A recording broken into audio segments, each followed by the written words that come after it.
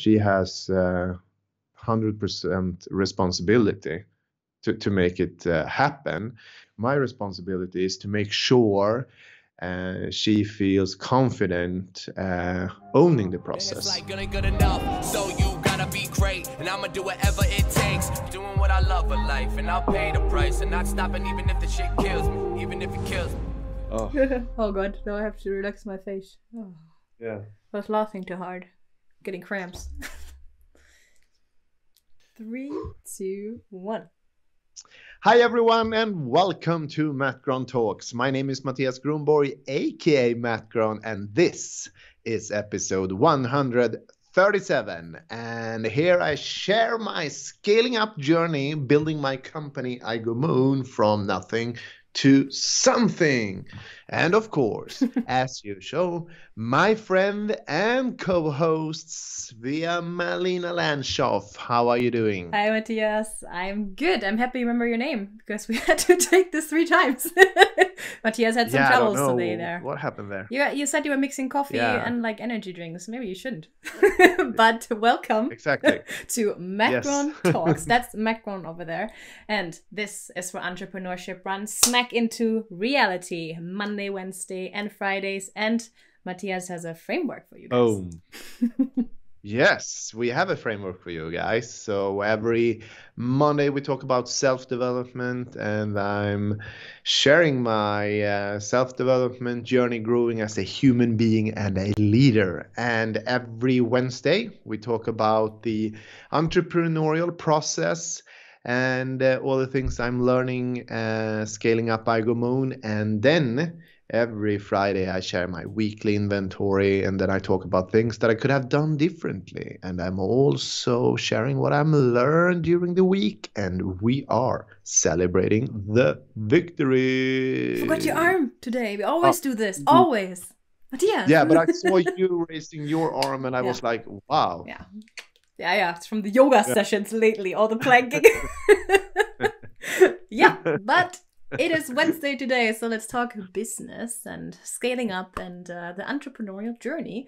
Yeah, and what's going on? What's going on? What's going on? Yeah, Matthias, in what? the entrepreneurial process. You Let's tell talk me. about This that. is your show here. I'm just the host. No, but I know that you just recently recruited a new position, and I know you're very excited about that. And I think so is she, from looking at the Slack channel and seeing how active she is, and that she is Mathilda, the brand new HR person. So I know you have been going through the onboarding. I don't know if you're done yet, probably not, but I'm curious how that looks like if you never had a position before and then you are doing an onboarding with someone. So in my head, it's probably like that you have some part of the onboarding that's the same for everyone when it comes to the culture and things like that. But then there's probably also a part that's more specific to the roles. Now, tell me, how is that going when you didn't have that role before? How do you create this onboarding around this brand new role?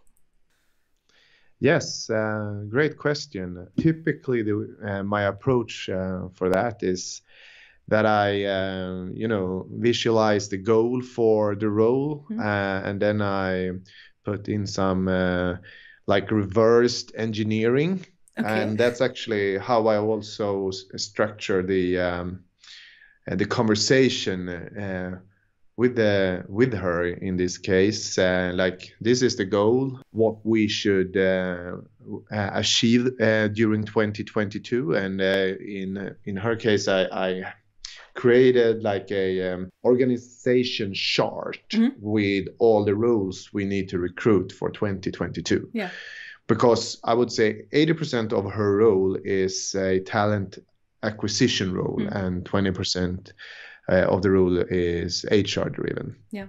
When we have the goal, I then start to onboard her on different things we need to do. In one way, I'm also, pouring out all the things I have in my head, and I also think that's the biggest challenge for her, because there's everything is in my head, and, and then all the other roles at iGoMoon, we have an onboarding process for the role specific part, but of But now course, it's as you you said, pouring it out because you were the only yeah, person doing that before, right? You were taking exactly. care. Yeah, yeah, I Yeah, can imagine. It's yeah. tricky. But like the short answer is the reversed engineering part. Like Yeah. this is where we are going, or this is what we want to achieve. So right now we are doing a lot of work. I'm onboarding her on, the different platforms we are using for recruitment, and also, the work around HR. And we are going through the agreements for the employments, and there's a lot of things we also talk about. Okay, this is how we do it, and of course it's open for a lot of improvements. Of course, I don't want her to take it and think that this is how we should do it. That brings me actually to my next question. Good that you mentioned that, because since, I said it before, but since this is a brand new role, I mean, this role doesn't really exist per se. I know you have, of course, done that before, but how much maybe responsibility is also on her now to kind of create the role for herself and the framework? I don't really know how to put it into words better, but I guess you need someone who also has a lot of discipline and self-leadership and comes in there bringing new input and like knowledge from before, right? Mm-hmm. So she does have some responsibility there to create the role for herself. Yes, I mean, for sure. I think that's super important, because the thing is, that's why I'm doing a lot of like reversed engineering, talking about where we are going and the goal, because I really want her to see. I want her to see the goal, so she could be able to actually start being creative how we should get there. So I would say, she has 100% responsibility to make it happen. My responsibility is to make sure she feels confident owning the process. And because like all the things around the work, the talent acquisition, and the HR work we do today is, of course, open for improvements. Yeah. And now I understand even more what you mean with like the reverse engineering. Makes a lot of sense for especially her role, I think. And like you said, don't, give her the way how to do things, because she probably knows that very well and has some new ideas, but rather say, this is where we want to go to. What would your approach be? Like, what would you do? I think that's a great idea to take it that way. And kind of also what I expected when it is a role that, it's just still so new and you don't have maybe all the processes and all the ways in place yet. But maybe she helps you also creating this. If maybe there's another person coming at some point, then you already have more of a specific game plan, I would say, to reach some goals. But the onboarding process, I'm not exactly sure how far you're in. You're probably still in the beginning. But do you think this onboarding process now, with her being a completely new role, is going to take some more time than your normal onboarding process?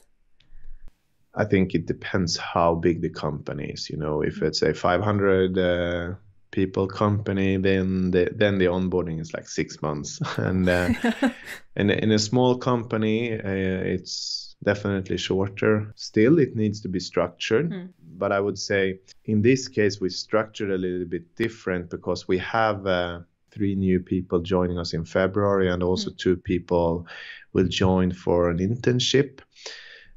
So we actually jumped straight to the more role, specific things with Mathilda here now. And then we will put her on the onboarding schedule with all the new people. And then, as you were saying before, around culture and like the more company, like the general things for an onboarding. But that sounds way more efficient than doing it like over and over just for every single person. Exactly. So but typically at iGoMoon there is like structured 2 weeks onboarding, and then you actually start working. I mean, I think I mean, when are you ready? I think that's very depending on each individual. And is the onboarding really over just after you have learned the software and like learned about the vision and your role? I think the onboarding, even if it's not the official onboarding, goes on for probably weeks or months after that, where you really, you know, work into your role. I think that's true. You cannot really say this is like a 3 weeks onboarding and this is a 1 week onboarding, or this takes 3 months, or this takes 6 months. Yeah, so we have a structured 2 weeks onboarding, as I told you, but then we also have an onboarding plan for 3 months, where we, you know, we set up the right expectations around goals, and like a grace period. So you could summarize it and say we have like a 90 days onboarding program then. Yeah, that sounds realistic. Because as you said, there's always like, you know, you need to get out there and face the reality. And in that case, there is, of course, like an onboarding. There's a lot of onboarding and coaching going on with real challenges. Yeah. Real life challenges. Yes, I was about to say that. Like, you have to actually start working on real customers with real colleagues and not just hypothetically go through it. But yeah, I think that was it for today. I'm excited how everything is gonna go with Mathilda, and I hope she's gonna bring a lot of amazing new talents into the company. And otherwise, thank you guys for watching. As always, like, subscribe, comment if you have questions or want to add something to this episode. And don't forget to hit the bell so you don't miss any future episodes. Thank you. Yes. Thanks you for watching. See you in the next one. Bye-bye. Bye-bye.